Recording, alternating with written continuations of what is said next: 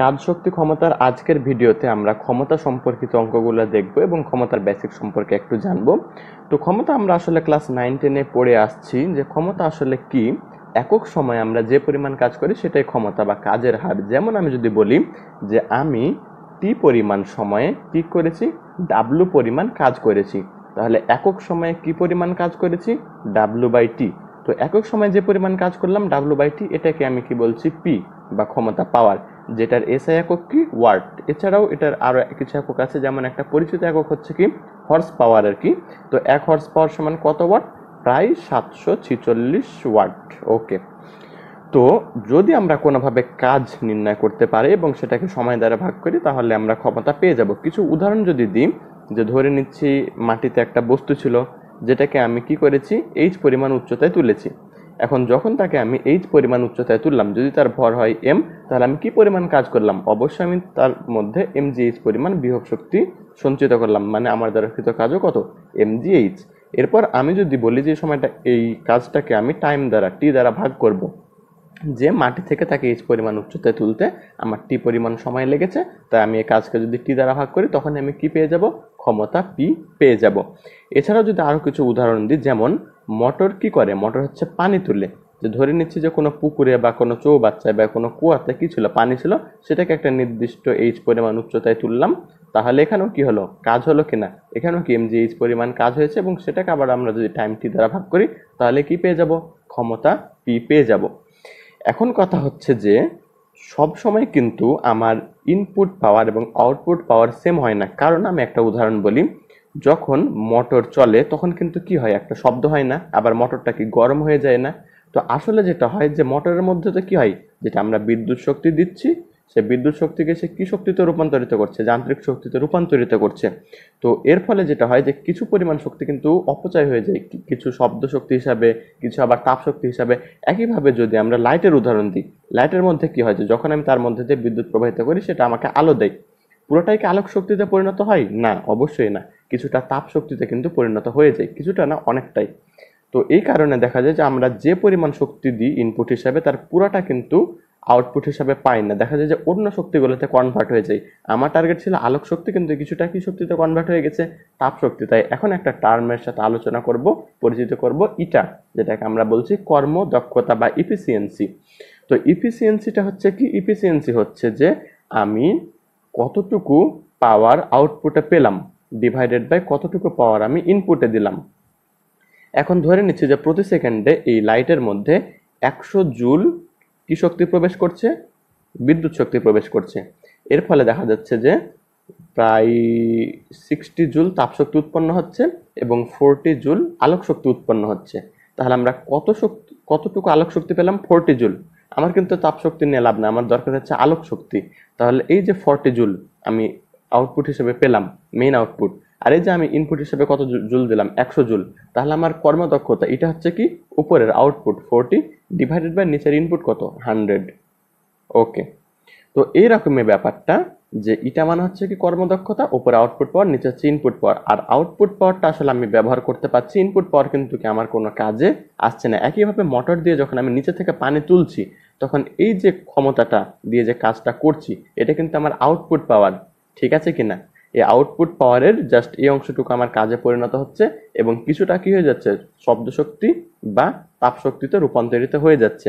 তাই মোটরের গায়ে যেটা লেখা থাকে সেটা হচ্ছে ইনপুট পাওয়ার, সে ওই ইনপুট পাওয়ারের পুরাটাই গ্রহণ করে, কিন্তু জাস্ট তার একটা অংশ, শুধুমাত্র তার একটা অংশ সে কি করে, আউটপুট পাওয়ারে পরিণত করে। তো অসুবিধা নাই, আমরা এখনই কি দেখে ফেলতে পারি, এখনই আমরা অঙ্ক দেখে ফেলতে পারি, তাহলে আমাদের কাছে ব্যাপারগুলো আর একটু ক্লিয়ার হয়ে যাবে। প্রথমত আমরা একটা সহজ উদাহরণ দ্বারা শুরু করি। তো এখানে আমরা একটা প্রবলেম দেখছি কি, একটি পাম্প প্রতি মিনিটে 10 মিটার উচ্চতায় 200 কেজি পানি তুলতে পারে। পাম্পের অশ্ব ক্ষমতা নির্ণয় করো, অর্থাৎ পাম্পের ক্ষমতা নির্ণয় করতে হবে কোন এককে, হর্স পাওয়ার এককে। ওকে, তাহলে আমরা দেখতে পাচ্ছি কি পাম্প এখানে কি করছে, পানি তুলছে, প্রতি মিনিটে 10 মিটার উচ্চতায় 200 কেজি পানি তুলছে।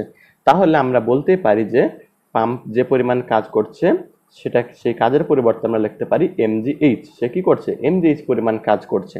এবং আমরা জানি যে কাজকে সময় দ্বারা ভাগ করলে কি পাওয়া যায়, ক্ষমতা পাওয়া যায়, পি। তাহলে এরপরে যদি আমি এখন সবগুলো রাশির মান বসাতে থাকি, তাহলে এম কত কেজি পানি, 200 কেজি, তাহলে 200 ইন্টু জি, জি এর মান তো আমরা জানি 9.8 ইন্টু এইচ কতটুকু উচ্চতায়, 10 মিটার উচ্চতায়, ডিভাইডেড বাই টি টাইম কতটুকু সময়, প্রতি মিনিটে, মানে কি 1 মিনিটে। এখন এটাকে তো মিনিট এককে রাখলে চলবে না, আমাদেরকে কিছু কনভার্ট করতে হবে সেকেন্ড এককে। এখন মনে প্রশ্ন আসতে পারে সেকেন্ড এককে কেন কনভার্ট করব, কারণ হচ্ছে সময়ের এসআই একক সেকেন্ড। যদি আমরা প্রতিটা রাশির এসআই একক বসাই তাহলে পিওরও কিন্তু আমরা এসআই এককই পাবো। তাই টি এর এসআই একক যেহেতু সেকেন্ড, আমরা জানি 1 মিনিটে কত সেকেন্ড, 60 সেকেন্ড। তাহলে যদি এভাবে বসিয়ে দিই তাহলে ভ্যালু আসে 326.67, এত ওয়াট আসে। ওকে, তাহলে আমরা ওয়াট এককে ক্ষমতাটা পেয়ে গেছি। এখন ওয়াট থেকে আমাদের কি করতে হবে, হর্স পাওয়ারে কনভার্ট করতে হবে। জাস্ট কি করব, 746 দ্বারা ভাগ করব, যে 326.67 ডিভাইডেড বাই 746, এত হর্স পাওয়ার ইকুয়াল টু কত আসে, প্রায় 0.4378, এত হর্স পাওয়ার আসে। তাহলে আমরা একটা সাধারণ অঙ্ক করে ফেললাম, যেখানে জাস্ট কি করেছিলাম, যে আমি একটা নির্দিষ্ট উচ্চতায় পানি তুলেছিলাম, সেখানে পাম্পের অশ্ব ক্ষমতা নির্ণয় করতে বলেছিল। তাহলে আমাদের এই অঙ্ক কমপ্লিট। এবার আমরা আরেকটা অঙ্ক দেখব, যেখানে কি থাকবে, কর্মদক্ষতা বা ইফিসিয়েন্সিও থাকবে। তো আমরা সেই অঙ্কে চলে যাই। তো এখানে আমরা সেই অঙ্কটা দেখছি কি, কোনো কুয়া থেকে 30 মিটার উপরে পানি তোলার জন্য 5 কিলোওয়াটের একটি পাম্প ব্যবহার করা হলো এবং কি দেখা গেল, পাম্পের কর্মদক্ষতা 90%। তাহলে প্রতি মিনিটে কত লিটার পানি তোলা যাবে। তাহলে এই যে ক্ষমতাটা দেওয়া আছে, পাওয়ার, এটা কি ইনপুট পাওয়ার নাকি আউটপুট পাওয়ার? এটা অবশ্যই ইনপুট পাওয়ার। পাম্পের গায়ে যেটা লেখা থাকে সেটা অবশ্যই কোন পাওয়ার, ইনপুট পাওয়ার।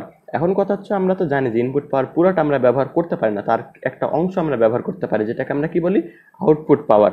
তো আমরা যদি আউটপুট পাওয়ার জানি তাহলে বুঝতে পারবো যে পাম্পের আসলে ওই ক্ষমতাটুকু আমরা ব্যবহার করতে পারবো, বাকিটা আমাদের অপচয় হয়ে যাবে। তো তাহলে আমাদের প্রথমত টার্গেট কি, আগে পাম্পের আউটপুট পাওয়ারটা নির্ণয় করা। তো আমরা কি জেনেছি একটু আগে, যে ইটা সমান হচ্ছে কি, P out divided by P input. ওকে, তো যেহেতু এখানে দেখছি কি একটা পার্সেন্টেজ দেওয়া আছে, তাই এটাকে আমরা বলবো ইন্টু 100%। এটা হচ্ছে ইটার অ্যাকচুয়াল সূত্র আর কি, P out by P in into 100%। এই 100%টা কিছুক্ষণ আগে বলা হয়নি, বাট কি 100%টা কিন্তু সূত্রের অন্তর্ভুক্ত। ওকে, ইকুয়াল টু, তাহলে আমরা দেখছি ইটার ভ্যালু কত, 90। ওকে, আউটপুট পাওয়ার তো আমরা জানি না, P out divided by P in, input পাওয়ার হচ্ছে কত, 5 কিলোওয়াট। আমরা চাইলে এটা কিলোওয়াটে রাখতে পারি, ওয়াটে রাখতে পারি, আপাতত আমরা এটাকে কিলোওয়াটে রাখতে পারি। পরে যখন P equal to W by T করবো তখন এটাকে অবশ্যই ওয়াটে কনভার্ট করতে হবে। আমি আপাতত কি করছি, এটাকে কিলোওয়াটে রেখে দিচ্ছি। তাহলে 5 ইন্টু 100, তাহলে যদি হিসাব নিকাশ করি তাহলে এরকম আসে, পি আউট ইকুয়াল টু 4.5, এত কিলোওয়াট আসে। ওকে, এখন আমরা আউটপুট পাওয়ার তো পেয়ে গেছি, তাহলে এই পাওয়ারটা দিয়ে কি আমরা কি করতে পারবো, পানি তুলতে পারবো। পানি তুলতে এই সম্পূর্ণ পাওয়ারটা, পি আউট যেটা, সেটাই ব্যয়িত হবে। তাহলে কি বলেছে এখন, যে প্রতি মিনিটে কত লিটার পানি তোলা যাবে। তো আমরা জানি যে সাধারণত 1 লিটার পানি যা 1 কেজি পানি হতো। আসলে লিটার আয়তনের একক আর কেজি হচ্ছে কি ভরের একক। 1 লিটার পানির আসলে ভর কত, 1 কেজি হয়। এটা আসলে সত্যি বলতে আসলে পুরোপুরি 1 কেজি হয় এমন না, টেম্পারেচার চেঞ্জ করলে বা প্রেশার এগুলোর উপর কিন্তু ইফেক্ট আছে, বাট আমরা সাধারণত ধরে নিই যে 1 লিটার পানির ভর 1 কেজি। ওকে, তাহলে আমরা এখন লিখে ফেলি P out equal to mgh divided by T. তাহলে বা আমরা কি বলতে পারি, আমরা বলতে পারি যে পি আউটের মান হচ্ছে 4.5 কিলোওয়াট। এটাকে ওয়াটে কনভার্ট করলে কি হবে, 1000 দ্বারা গুণ করতে হবে। 4.5 কে 1000 দ্বারা গুণ করলে কত হবে, 4500। সেটা আমরা করব, তবে তার আগে যেহেতু আমাদের এম নির্ণয় করতে হবে, তাই আমরা এমটাকে এক পাশে রাখবো, বাকিগুলোকে অন্য পাশে পারাপার করে ফেলবো। P out into T divided by G H. Just কি করলাম, আড়ে গুণ করলাম, তারপর জি এইচটা এ পাশে পারাপার করে দিলাম, ইকুয়াল টু, তাহলে পি আউটের মান 4500 ইন্টু টি, টাইম হচ্ছে কত, প্রতি মিনিট বলে দিয়েছে এখানে, কোথায়, এই যে প্রতি মিনিটে। তাহলে 60 ডিভাইডেড বাই জি, জি তো আমরা জানি 9.8, আর কতটুকু উপরে বলেছে, কুয়া থেকে 30 মিটার উপরে। ওকে, 30। তাহলে আমরা ভর কত পাই, 918.36, এত কেজি পেয়ে থাকি। ওকে, তো সত্যি কথা বলতে মাঝে মধ্যে কিন্তু এই কুয়ার যে অঙ্কগুলো আছে না, এখানে কিন্তু ডাইরেক্ট এইচ দেওয়া থাকলেও এইচ এর মধ্যে অনেক কাহিনী থাকে। কখনো বলে পানি শূন্য করতে, কখনো বলে অর্ধেক পানি শূন্য করতে। এখানে কিন্তু ডাইরেক্ট যেমন এইচ বলা আছে 30 মিটার উপরে, কোনো ঝামেলা করেনি, বাট অনেক সময় কিন্তু কোশ্চেন এমন ঝামেলা করে। আবার এমনও বলে যে একটা পাম্প কি করলো, উপরের অর্ধেক অংশ খালি করলো, একটা পাম্প নিচের অর্ধেক অংশ খালি করলো। তো এটার জন্য আমি আরেকটা ভিডিও বানিয়েছি যে কুয়া থেকে পানি তোলার অঙ্কে উচ্চতা সংক্রান্ত সমস্যা, সেটাও এই কাজ ক্ষমতা শক্তির প্লেলিস্টে আছে, ডেসক্রিপশনে লিংক দেওয়া আছে। তো তোমরা চাইলে দেখে নিতে পারো আর কি, যে সেখানে এই সংক্রান্ত কি কি ঝামেলাগুলো আছে সেখানে কয়েকটা উদাহরণ দিয়ে আমি ব্যাপারটা ক্লিয়ার করেছি। তো যাই হোক, তাহলে আমরা একটা অঙ্ক করে ফেললাম। এবার আমরা কি করব, আরেকটা অঙ্ক করে ফেলি, তাহলে আমাদের বেসিক আরেকটু ক্লিয়ার হয়ে যাবে। তো এখানে আমরা একটা অঙ্ক দেখছি, একটি দালানের ছাদের সাথে লাগানো 5 মিটার লম্বা একটি মই অনুভূমিকের সাথে 30 ডিগ্রি কোণ করে আছে।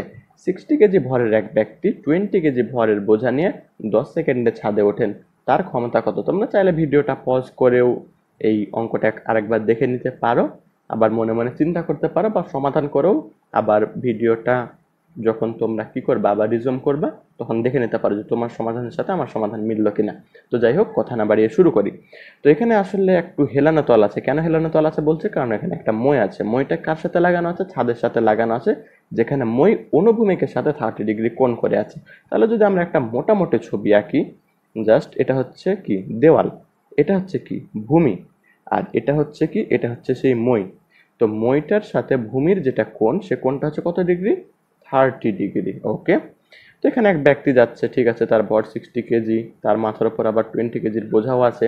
সে কি করলো? এই বরাবর উঠলো এবং ছাদে গেল, অর্থাৎ এখান থেকে এই পর্যন্ত গেল। তো অবশ্যই সে কি করেছে? অভিকর্ষের বিরুদ্ধে কাজ করেছে, কারণ সে কিন্তু উপরের দিকে গেছে, কিন্তু মাটি তাকে কোন দিকে টানছে? নিচের দিক বরাবর টানছে না? এই ব্যাপারটা আসলে কি mgh/t এর মতোই, যে p যেমন আমরা বলি mgh/t, এখানেও সূত্র তাই। তবে এখানে h দেওয়া নাই, অর্থাৎ এই উচ্চতাটা কিন্তু দেওয়া নাই। h কোনটা? h হচ্ছে উল্লম্ব উচ্চতা, কিন্তু এখানে উল্লম্ব উচ্চতা দেওয়া নাই, বরং কোনটা দেওয়া আছে? এই যে হেলানো তল বা মই, এই মইয়ের দৈর্ঘ্যটা দেওয়া আছে। কি বলা আছে? 5 মিটার লম্বা একটি মই। তাহলে এই দৈর্ঘ্যটা হচ্ছে কত মিটার? এই দৈর্ঘ্যটা হচ্ছে 5 মিটার। তো যখন এইচ দেওয়া না থাকে, এই হেলানো তলের দৈর্ঘ্য বা এই মইয়ের দৈর্ঘ্য দেওয়া থাকে, তখন সূত্রটা কেমন হয়? তখন সূত্রটা হয় mgl সাইন আলফা। কেন আমরা সাইন আলফাটা অতিরিক্ত আনলাম? কারণ আমরা তো আর এইচ ব্যবহার করতে পারছি না, এল ব্যবহার করতে পারছি। যখন আমরা এই দৈর্ঘ্যটা ব্যবহার করবো তখন অতিরিক্ত আমাদের একটা সাইন আলফা আনতে হবে, যেখানে আলফা হচ্ছে কি এই যে মই আর এই যে ভূমি, মইয়ের সাথে ভূমির এই কোণটাই হচ্ছে কি আলফা।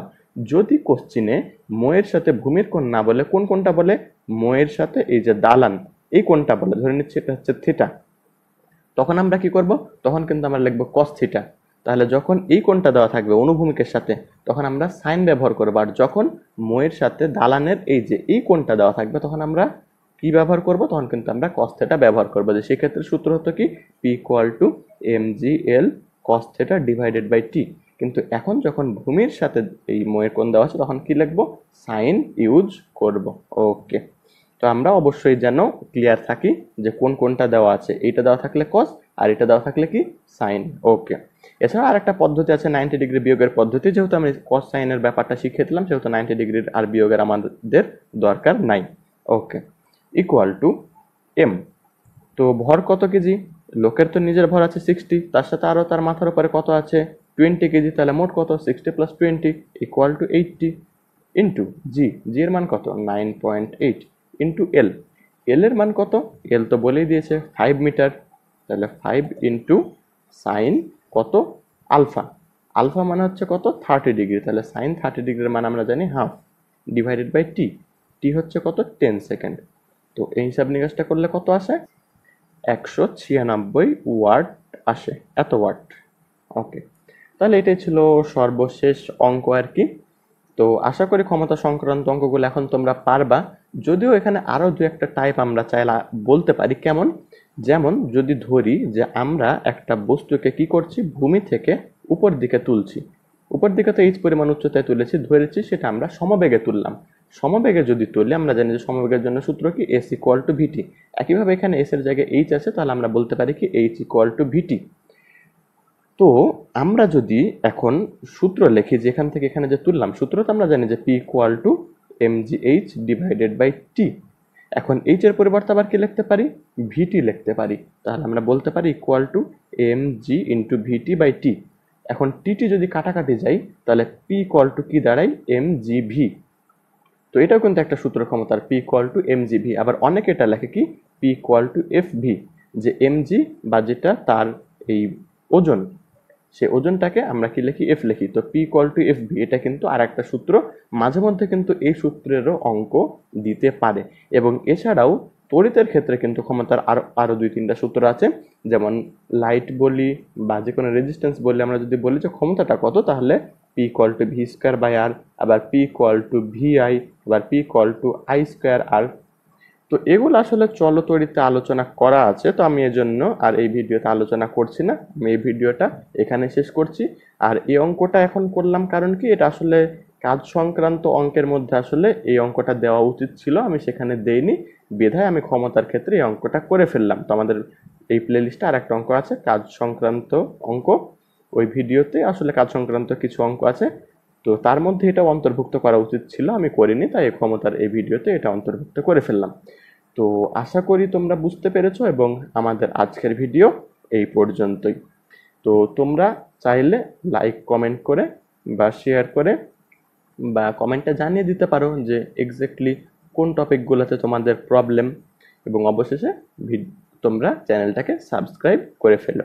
সবাইকে ধন্যবাদ।